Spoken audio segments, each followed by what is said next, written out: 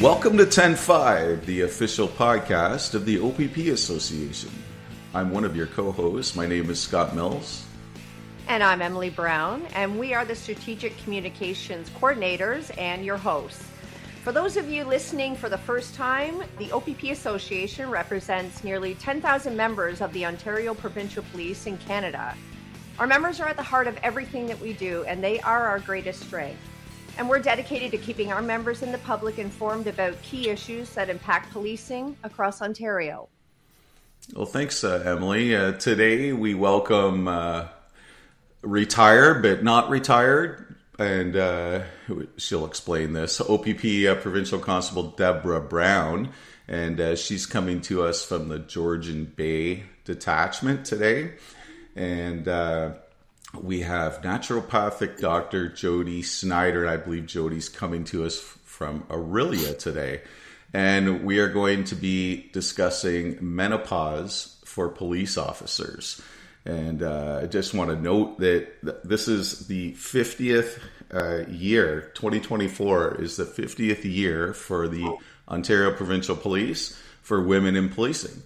But this particular issue we're going to discuss, it's not just for women. If you're a man out there and you're like, why am I listening to this? You need to listen to this. So welcome, Deborah, and welcome, Jody. Thanks for entertaining my idea for this podcast, Emily and Scott. I'm really looking forward to talking to you about it. Yeah, thanks so much for having me. Really glad we're having this conversation. Deborah, Jody, really appreciate you being here. So Deborah reached out to us with this idea for the podcast to discuss the effects of menopause on police officers. And as we mentioned, we're looking forward to it because it's something that we don't feel is really talked about or talked about as much as we think that it should. So thank you for bringing this topic to our attention and for all the legwork behind the scenes to make this happen. You're very welcome. I hope that we can discuss what we discuss can help many police officers out there, female and males. Well, awesome. We're going to get going. We've got a whole bunch of questions to throw at both of you. And just for everybody listening, how this all kind of came about was once Deborah approached us with the idea, we asked Deborah for some key messages. What do you want to cover? And then we found, Deborah found Dr. Jody Snyder. And we asked the same from Dr. Snyder. So we've kind of put everything together in a really good package, and I think you're really going to enjoy this episode. So first off, Dr. Snyder, I understand that you have a practice in Aurelia, and I was just wondering if you could tell us a little bit about yourself and your naturopathic doctor qualifications. Sure. So as you said, I'm a naturopathic doctor. I graduated from the Canadian College of Naturopathic Medicine.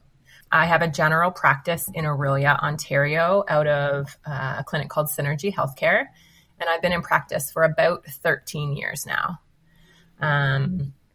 I'm a mom of two, and I'm also 45 years old myself. So this topic is really near and dear to my heart because I'm actually dealing with a lot of these perimenopausal symptoms that we're going to chat about today. In the last few years, I've done a lot of education on menopause and perimenopause within this community. And I'm just really happy to be part of what I see as a bit of a shift toward trying to better understand what women are going through and in turn then better support women through this time of their life. Let's jump right into it. Can you tell us the difference between menopause versus perimenopause and how long it lasts and when does it start? Sure. Yeah, that's a great place to start. So I'm going to kind of give two explanations of menopause. I think very simply put, and probably the answer that most people know, is simply that menopause is the last day of a woman's period. So it's the day of the woman's last period. The tricky thing is we don't know it's your last period until we've gone a full year without a period. So it's kind of in hindsight that we realize we've already gone through menopause and that we're on the other side of it. That makes us postmenopausal. Obviously, the years then leading up to menopause are what we consider perimenopause. And perimenopause is where all the fun happens. This is really where all of the hormones start changing. And this is typically when women are most symptomatic.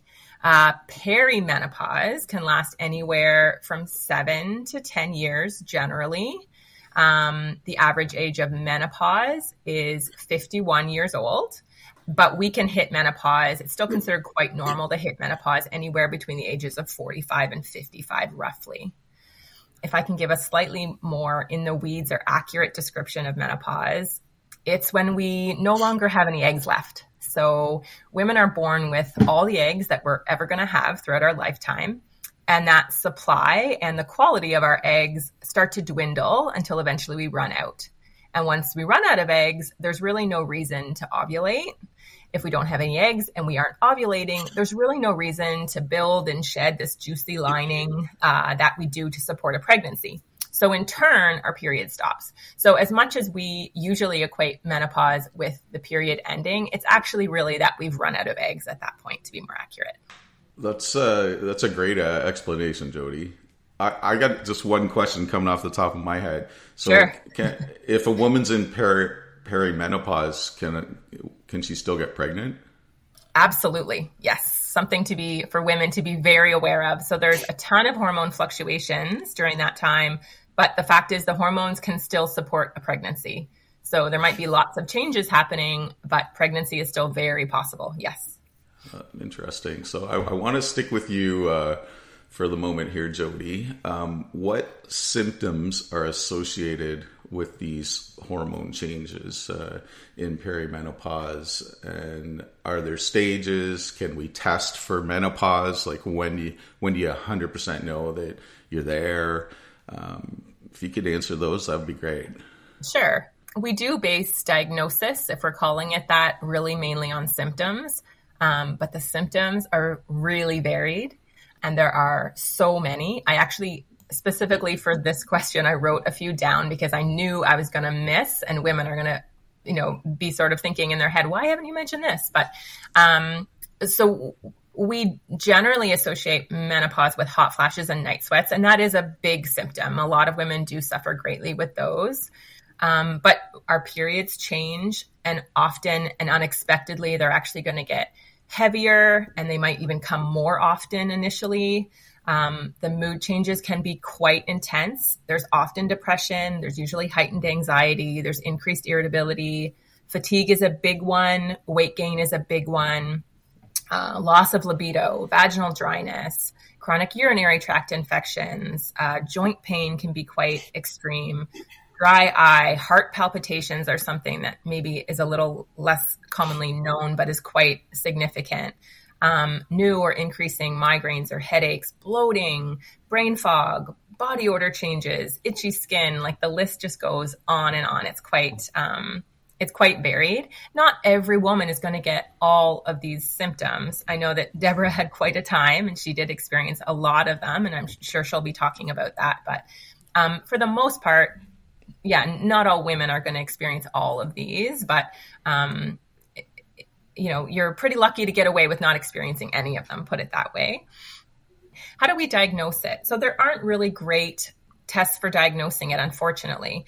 When we're in early menopause, progesterone starts to decline, and it tends to decline slow and steady over the course of the perimenopausal years. Estrogen declines as well, but for estrogen, it's a really chaotic decline. It's chaos. It doesn't decline in a linear pattern at all. So there will be days where estrogen is very high initially and days where estrogen is low. And the body and the brain do not like chaos. And this is where we're going to see the symptoms such as fatigue. This is kind of an early menopause, if we're really staging it, or early perimenopause, I should say more correctly. So you're going to see fatigue. You're probably going to see increased anxiety, a lower tolerance for stress. You might notice that periods are changing. As I said, more often than not, you're actually going to get heavier cycles initially, and your cycles might come more often. PMS symptoms typically worsen. We might find that weight loss starts to get harder in those initial stages. As I say, because the hormones are fluctuating so much, we really, if a patient comes into my clinic and they're telling me that they're experiencing this, I'm going to tell them they're probably in the early stages of perimenopause, but there is not a great test for that. As we get into the later stages of perimenopause and there's just more reliable decline in estrogen, then we're also going to see a more reliable rise in something called follicle stimulating hormone, or FSH. And so at some point, testing your FSH, if you're really curious about kind of where you are in this journey, testing FSH via the blood can be useful. You know, if we're seeing fairly high numbers there, we know kind of where you are in this sort of stage. But early on, it's not going to tell us much because it's fluctuating so much. That's a great information, Jody. Thanks for putting that all together for us. Deborah, we're going to switch right over to you because the title of this podcast is Police Officers in Menopause. You've been a police officer your entire career. I want to throw it over to you. Can you give us some background on your career in the OPP and explain exactly why you reached out wanting to discuss menopause? I came to the OPP later in my career. I started off as a municipal officer for over 25 years. I had the great fortune to work First Nations with the Anishinaabe Police Service on Christian Island for 2. And then I came to OPP in the last 2.5 years before I retired. And I quit retirement, and that's why I'm back part-time.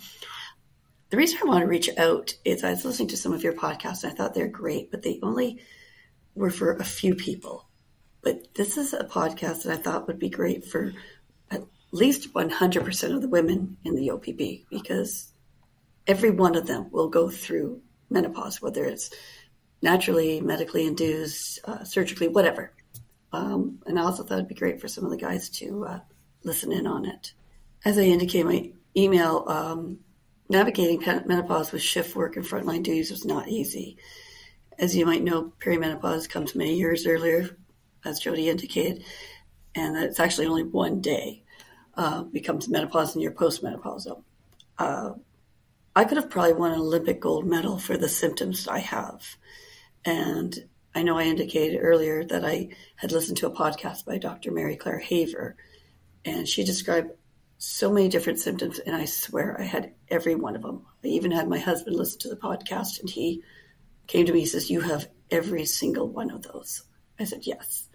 For me, it started around 47 or so. And instead of slowing down my periods, I would get them almost every day for 2.5 years with a 2 or 3 day span where I wouldn't have one, and then it would come right back. I had sleep issues, but I've had those my entire career. And my doctor would at times, at the time, my doctor would not send me to a sleep apnea clinic because he always had an excuse of my fatigue as being a shift worker, a new mom, a mom with a toddler and twin infants, a mom of young children, teens. It's just stress. When I was retired, I was finally able to get my new doctor to send me, and it turned out to be a blessing because I actually stopped breathing 59 seconds or more, 16 to 17, 20 times an hour. So I'm on a sleep apnea machine, which helps. They also sent me to a sleep psychiatrist to help me get through and navigate back through sleeping a half decent night's sleep. Hot flushes don't help, mind you. So you wake up and you throw off the covers and then you freeze to death and you put them back on and you fall asleep again, only to be woken up. Due to an incident many years ago, my son, I ended up with what's called cortisol hot flushes, and those sort of start when you're extremely stressed, but those are very different than perimenopausal. Those ones came up my back and over my head. The perimenopausal ones, they come from the core and work outwards, and they can come at any time. So I'd find it quite often I'd be dressing for work, and, you've got, in the wintertime, you have to throw on that dickie, and it was like I couldn't get it off fast enough because I was soaking wet before I even got out of the change room from all the uniform and clothing that you have to wear. And I mean, you have to wear it, but it was really difficult. Also things like the hat, we're supposed to wear a baseball hat all the time, but I developed migraine headaches, and the hat was just horrible when I had my usual, just normal everyday headache for the last 4 months. On one night, I had 2 unexpected, as I call them, uniform malfunctions. I had an accident and where I ended up having to change my uniform twice from an unexpected visit from Mother Nature. And eventually that night I ended up having to go home early because of a migraine that started. And I was down and out for a weekend and couldn't come to work my night shifts, which drove me crazy because it was a Saturday night shift that I didn't want to miss. Also, I had a lot of stroke-like symptoms. And that led me to go to cardiologists, neurologists, rheumatologist.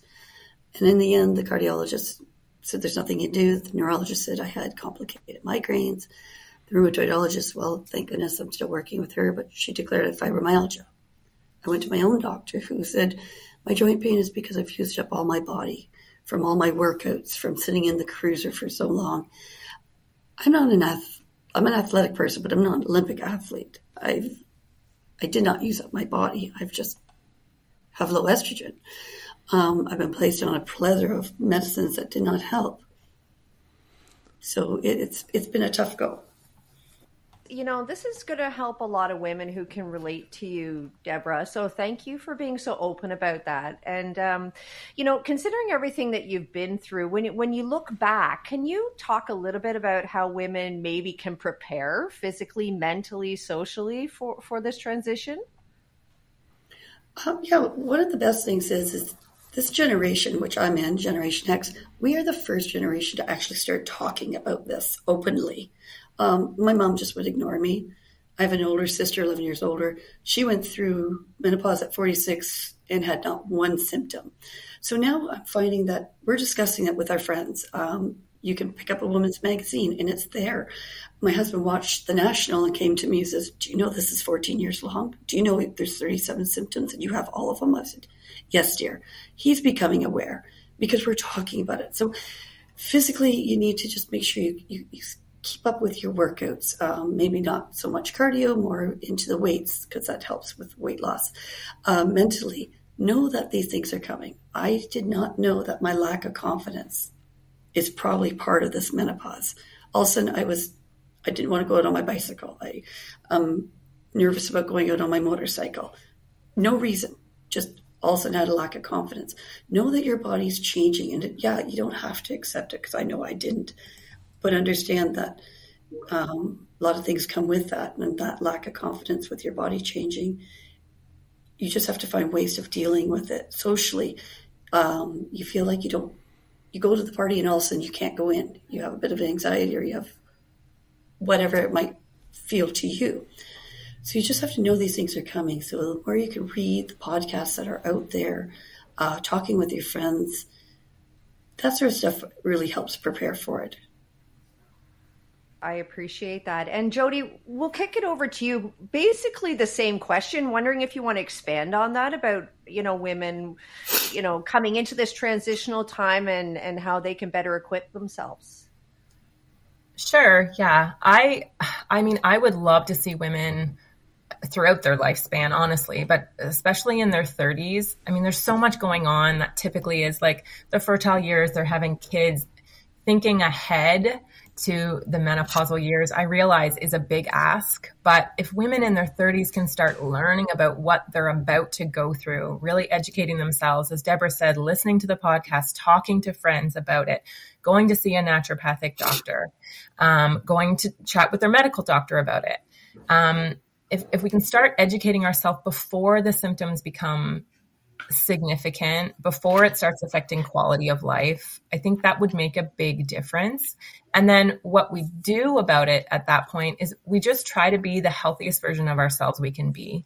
So menopause or the hormone changes that are happening, they can be quite inflammatory. We want to keep inflammation in our body down. If we are eating well, so gold standard, probably Mediterranean diet. If we're eating well, if we're drinking lots of water, if we're really focusing on getting good quality sleep, and if we aren't sleeping well, we're working to change that.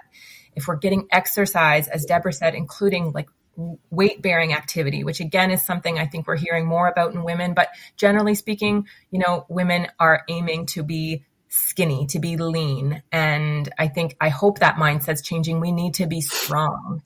So if we're eating healthy, we're sleeping well, we're drinking water, we're exercising, we will suffer less if we're addressing our stress. We will suffer less through the perimenopausal period if our body is feeling healthier as we head into those years. Jody, can you navigate this whole menopause stage using natural foods methods? Yeah, as I said, like the Mediterranean diet is probably the most thoroughly researched and probably the gold standard for what a true anti-inflammatory diet looks like.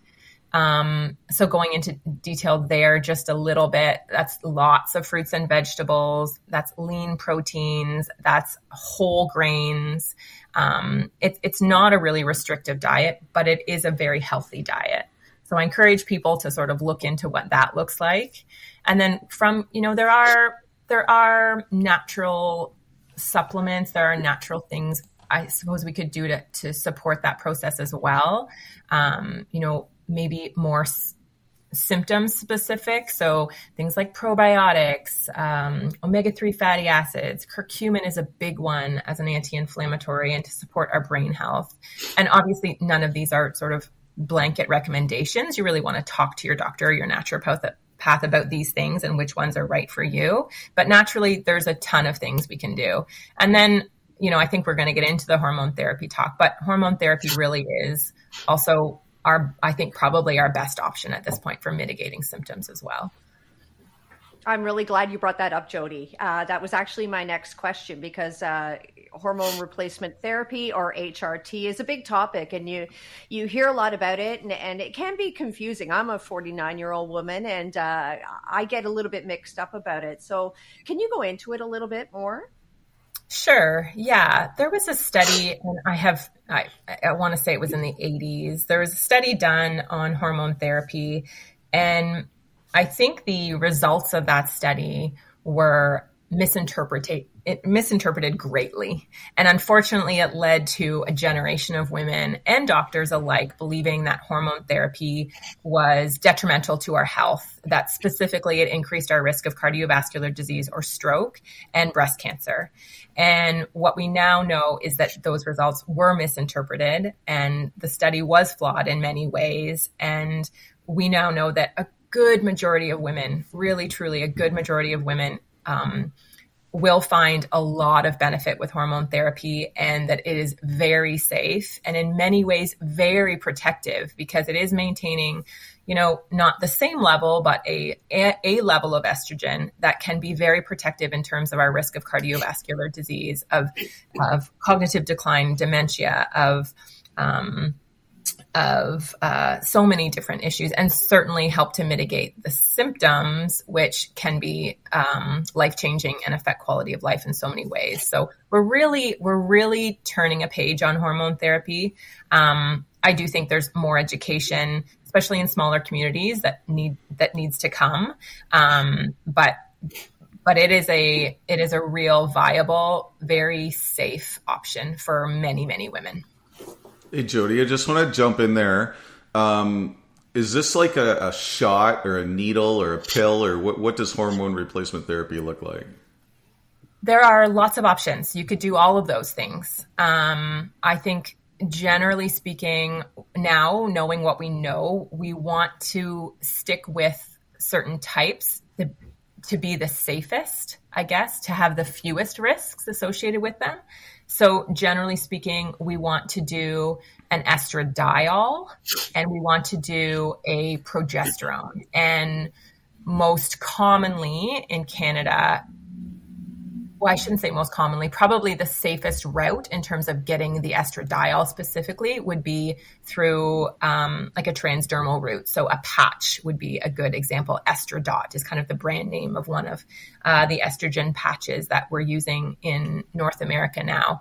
That bypasses the liver. There doesn't have to be as much detoxification. It tends to be better for our stroke risk.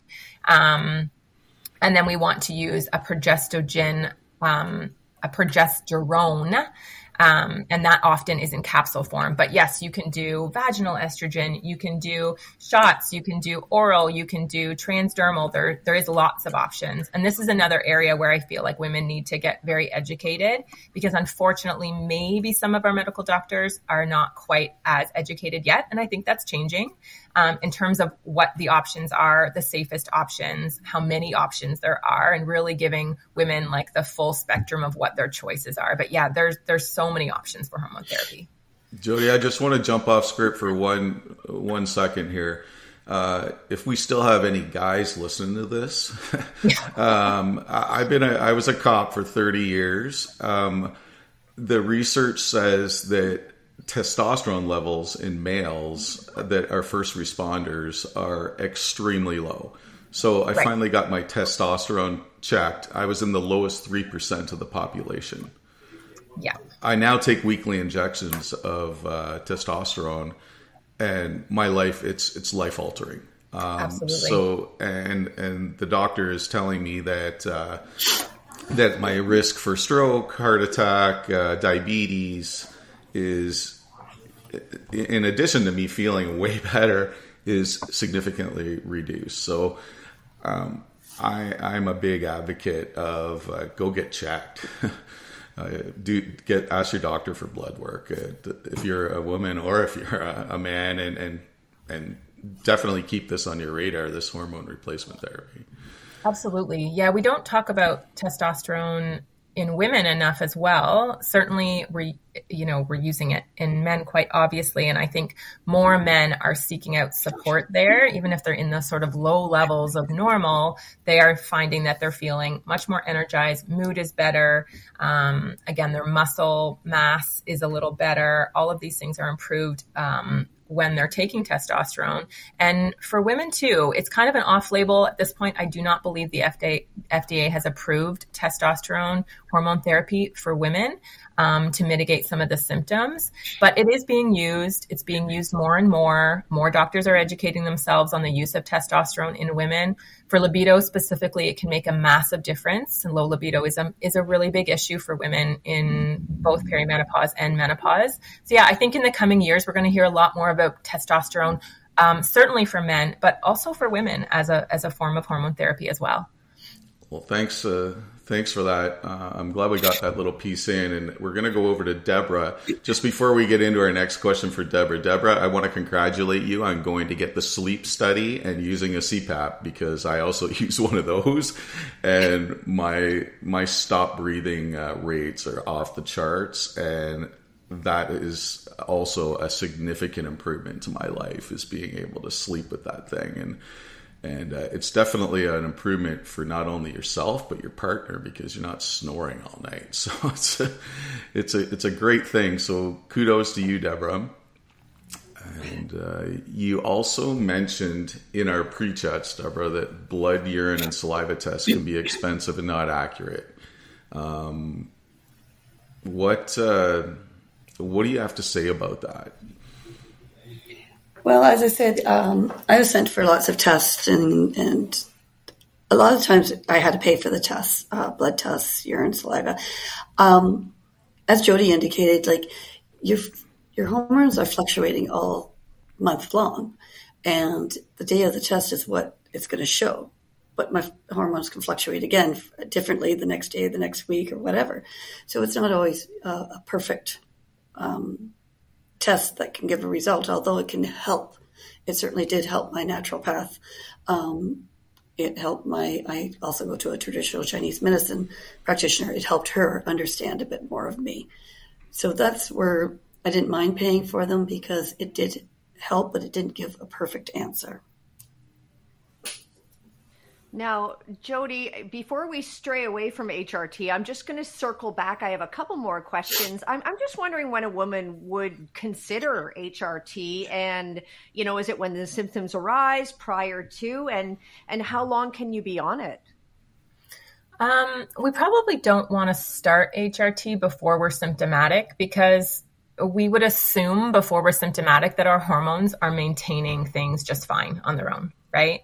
And too much of a good thing is not a good thing always.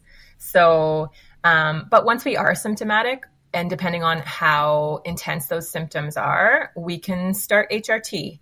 And in terms of how long we want to be on it, actually, I'm going to go back for a minute there. What we have learned about hormone therapy, and that study I mentioned earlier was a big part of this. We've learned that we don't want to be starting HRT if we're more than 10 years or so postmenopausal. So if we haven't had a period for 10 years, 12 years, and then we're thinking about starting HRT, that's when a bit more risk comes in. So although we can start it really at any time we're experiencing symptoms, we don't want to wait too long if that's our intention either. If we're really struggling, we shouldn't wait too long. That can be when there's a few more side effects associated with it and a few more health risks associated with it. So we don't want to go 10, 12 years postmenopausal and then start on our hormone therapy. In terms of how long we can be on it, though, there's really no clear answer, meaning we really could be on it for the rest of our lives. We're not looking to bring our hormone levels back to what they were. We're just looking to get just enough that our quality of life is maintained and that we're not as symptomatic. So that's actually why I don't really love the word replacement. And we're starting just to call it hormone therapy now, because we're not replacing what's been lost. That's a natural process. Our hormones are going to decline. We're just trying to get, again, just enough to base it on or to mitigate symptoms. And yes, we really can do that. If we're feeling good on hormone therapy and that estrogen is protective and it's helping our bones and it's helping our cardiovascular system and we're feeling good, we could be on that for a very long time. We could be on that until the day we die. So I'll kick it over to Deborah. We're discussing all the different avenues for using HRT. So Deborah, I'm curious how you discovered what is best for you.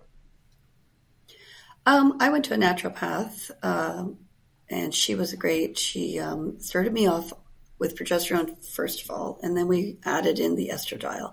Both are a cream that I was using, and we kept tweaking it. And this has been over a year and a half, and now I'm to the point where I'm on a good dose of the estradiol on a cream, but the progesterone I had to go to a pill. Too much of the progesterone cream made me nauseous, and I was to the level of the estradiol that I needed to have the pill. So we went back to my doctor, and with the help of her, we spoke to my doctor, and he was awesome. He gave me a prescription right away, and I've been on the cream and the pill. So it has been absolutely life-changing for me. I am to the point where I can work out again. I am not doing something and then sitting down for an hour because I'm exhausted.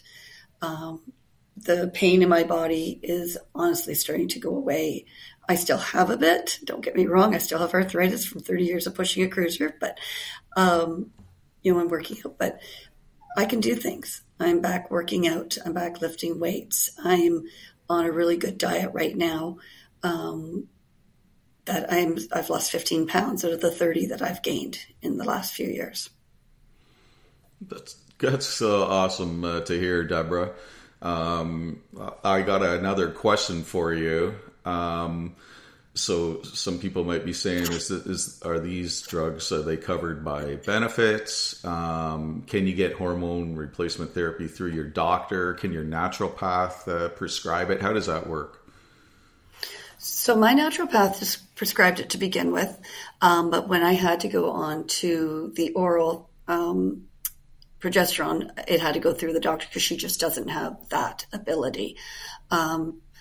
Yes, it is covered by our benefits, thank goodness. And it does, that certainly does help. We pay a little bit the money that we have to pay, but it's covered by our benefits. So a very common term, probably the most common term that we hear women even joke about, but it's really not that funny, is hot flashes.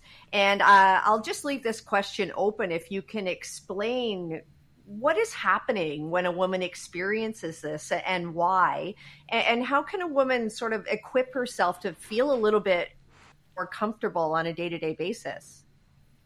Well, with the hot flushes that I have, it came from the core, and it comes right from the core, and it just goes out, and it just suddenly shows up. And it could be a little bit, it could be a lot, but there was times where it just go, poof, and like the whole body would turn hot. And I remember seeing a woman I knew years ago, and she'd be dripping with sweat. I didn't get that point, but my undergarments would be soaking wet by the time it was finished. But then you freeze right after you are frozen. At night, I was having several of them, and I've gotten to the point where most of them are pretty good. I don't have them as much, but if I do, I just sort of stick out that thermometer leg, as we call it, or pull the covers, or lift my shirt up a little bit and expose my tummy until I cool down, and then I throw my shirt back down and back on the covers so that I warm up again. For clothing, it's difficult because it really isn't a lot. Moisture wicking clothing under your uniform helps, but I always kept an extra head to toe clothing in my locker just in case I needed to change halfway through the day. All good things to know. Deborah, I know you and I joked about it. You put this into your key messages about libido. Can you explain that for all of us out here? Well, I know there's some women that their libido goes super high, and others they drop down very low. And one woman once said to me, she goes, "Yeah, it's closed for the season." She said to me, and I had to laugh with her on that's closed for the season. I don't know when the season's going to open up again. So, I think it has a lot to do with the estrogen and the progesterone, but it also has a lot to do with your body image. I know for me, I do have a problem with body image. I'm not one to walk around. At least I don't think I am to show off or anything like that. But I've gained this 30 pounds. I don't want my husband even looking at me, let alone anything else fun. And I feel bad for him. So like for me, it became a confidence thing, and don't look at me, and all the lights have to be off. And that's where I was at. But with some friends of mine, they're like, Yahoo! And they are at the top of their game. Deborah, we did talk about this in the past, and I just wanted to touch on diet and exercise one more time in our conversation. And if you could just touch on why it really matters so much that women pay attention to this aspect when they're in peri or in menopause, and why it is so important for women to pay attention to diet and exercise. Because there's so many changes in your body, the diet, you get like visceral fat, which is not good. It's that horrible fat that sits around the middle of our belly. And, you have to go buy new clothes really quickly, it seems. And you can't lose it very easily. So if you can try and get on top of it. Now, I thought I was trying to work it. I was working out lots. I was trying to watch my diet. My job title changed, so I was working with a different police service, and I was working 24/7 almost because we had a lack of staff, and my stress level was high. And because my stress level was high, I tend to stress eat without realizing it, or I tend to not eat at all because I'm so busy I forget to eat, and that creates havoc with your metabolism. And when that happens and you have stress and cortisol levels, you tend to hold on to the fat, and then you don't work out as much, and then you're sore to work out. So it becomes a really vicious cycle of I'm too sore to work out, but I need to work out in order to lose the weight, in order to feel better, but I can't lose the weight because I'm too sore to work out.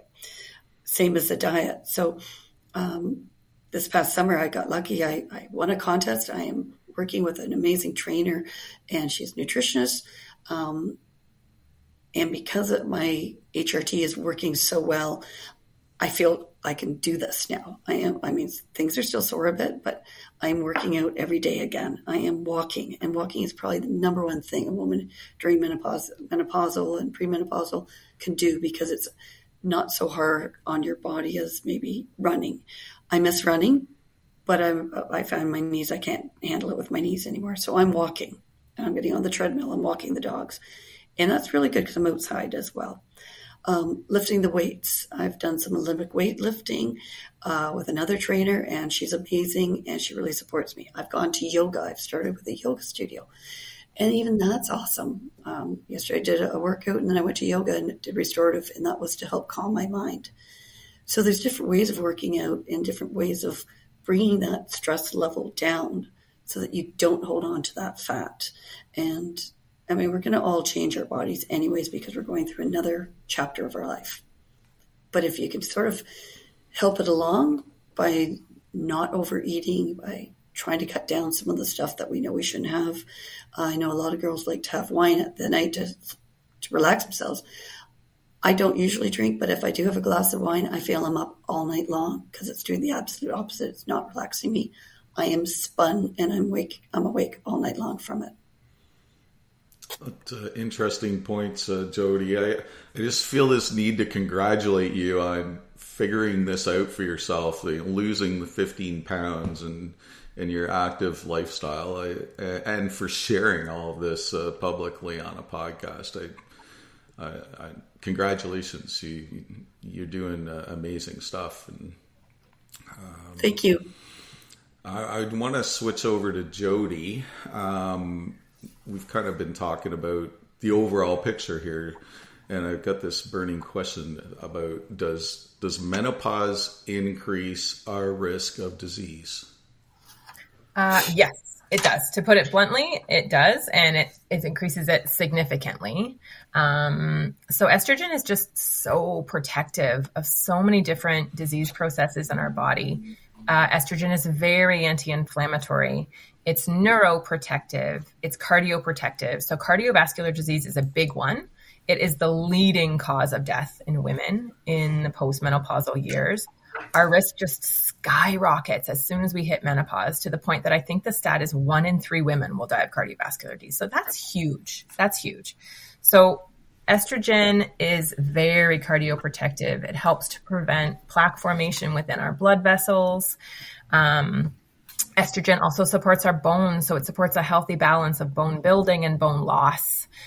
Therefore, protects us against osteoporosis, osteopenia, which again also skyrockets when we hit menopause. I think again the stat is 1 in 3 women will have an osteoporotic fracture in their lifetime, compared to 1 in 5 men. So women are at a higher risk of that, and that is, I believe, due to the estrogen loss in our postmenopausal years.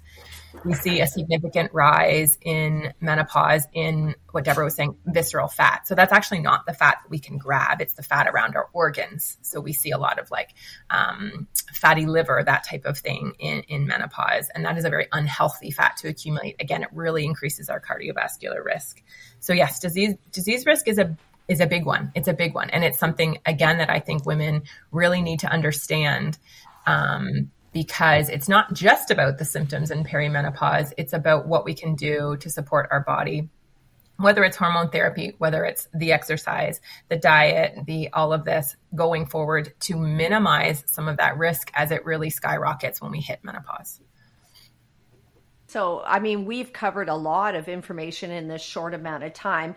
Is there anything else beyond maybe what we've discussed already that might be helpful for women? That's a great question.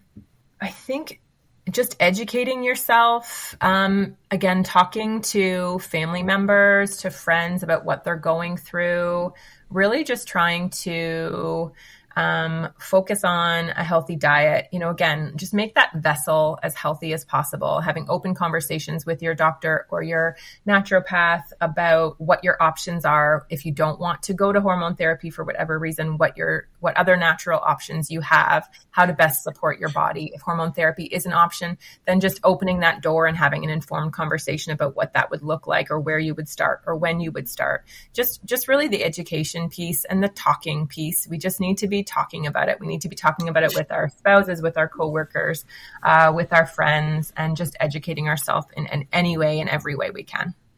Now, you mentioned, I don't want to put you on the spot here, but educating yourself. Do you have any resources off the top of your head that you could direct women towards to learn more? As Deborah said, there is a ton of podcasts out there, but yeah, the quality, some are going to be better than others. Yeah. Menoverse is a website that has some really great information on menopause education. The Menopause Society, also really great information on their website. So both Menopause Society or Menoverse would be a great place to start, just to kind of get some basic information and kind of go from there. Thanks, Jody. Very enlightening. I'm really curious to know about how many women out there that listen to this podcast actually get the men in their lives to listen to this. So feel free to drop us a line at communications@oppa.ca, especially on that. I'd love to know. And if you have any ideas for future podcasts, and if you wanted to get in touch with Deborah, or you wanted to get in touch with Dr. Jody Snyder, that's the email to send to, and we'll hook you up.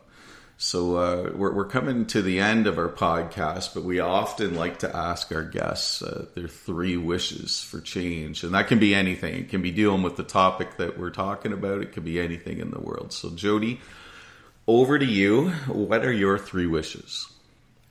I'm going to keep it in relation to the conversation we've been having. So number 1, I just feel like needs to be more research on women in general, on anything, not just to do with menopause, on every disease process, on women's bodies and how they're different to men's, how women metabolize different drugs differently, how women metabolize food differently, about just all of the different needs that women have versus men. Historically, our research is all done by men on men, and I do think that's changing, and it needs to continue to change. We need more research on women, ideally done by women as well, but more research on the female body in general. And that probably leads to my next wish, which is that there's just more medical education on perimenopause and menopause in particular. You know, if women make up half of our population and every woman is going to go through perimenopause and menopause at some point in their life, then we need to go back to even like the medical school curriculum and make sure we're covering this, I think, to a bigger extent,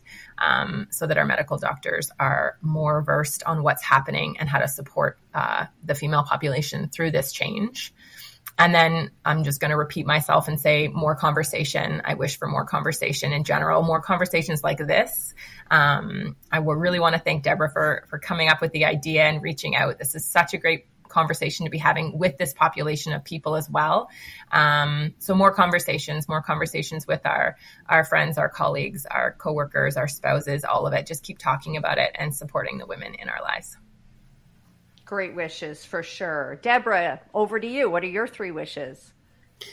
Well, my first wish would be that I wish women would know that, yes, this is natural. And as my one son said, suck it up, Mom. It's only a couple of years. But you don't have to suffer through it. There is lots of ways to deal with it. And I wish that they would seek out those. And if no one is helping them, keep advocating for yourself. My second wish is I wish that the men in our lives, work or at home, would listen to podcasts like this or get to know the information. I was very fortunate. I made my husband listen to a podcast, and he was enlightened beyond. And he actually shared this podcast with some of his friends who he thought needed to understand their wives a bit better. And my third wish is I wish that all of our listeners who are going to be going through this or are going through this have very few symptoms, and I wish them well in their endeavors in this. And as I said, there is help, whether you just talk to someone, and know that you're not crazy. Know that these are real things, and just work on the confidence level, work on the fitness, work on the food, and don't be too hard on yourself, because this is a new chapter in our lives and things are changing. But as much as you want to accept it, fight it a little bit. Nothing wrong with that. Well, Deborah, I want to congratulate you on the persistence of making this podcast recording happen, because this would not have happened without you and your being so brave to share, and your willingness to pull this together, go find Dr. Jody Snyder. We've been talking for quite a while, so I'm really happy with how this turned out. Do you have any last words, departing words, Deborah? Well, I thought this was a great thing because, as I said, there's 100% of our women who are going to go through this. And we're celebrating 50 years of women in policing. And I wanted to be a police officer when I was 4 years old. And there was no such thing as women police officers then. So I'm glad I was able to fulfill my dream, even though I'm really short and I didn't hit the height back then. And I'm glad I can bring this to the women who know that they're not alone. And Jody, over to you. Do you have any final thoughts for us? Yeah, I'll just echo what Scott said in terms of thanking Deborah for being really persistent and making this conversation happen. I think especially in the policing community, it's a really important conversation. And I just want women to know that they're not alone, that we're all going through it, and there are so many resources out there and there are so many solutions, and they really shouldn't have to suffer through it. The hormone changes obviously that happen in perimenopause and menopause are normal and natural, but it shouldn't be something that we just grin and bear and suffer through. So get help, seek help, and get support. And yeah, thank you, Deborah, so much for forcing this conversation. Such an important topic. You have been listening to retired OPP Provincial Constable Deborah Brown and naturopathic doctor Jody Snyder. If you like what you hear, please hit the subscribe button on the podcasting platform of your choice. We release a new episode every other Friday. And as Scott mentioned, if you have any ideas for future episodes, please do reach out to us by email at communications@oppa.ca. For Scott Mills and myself, thanks for listening, and until next time, stay safe.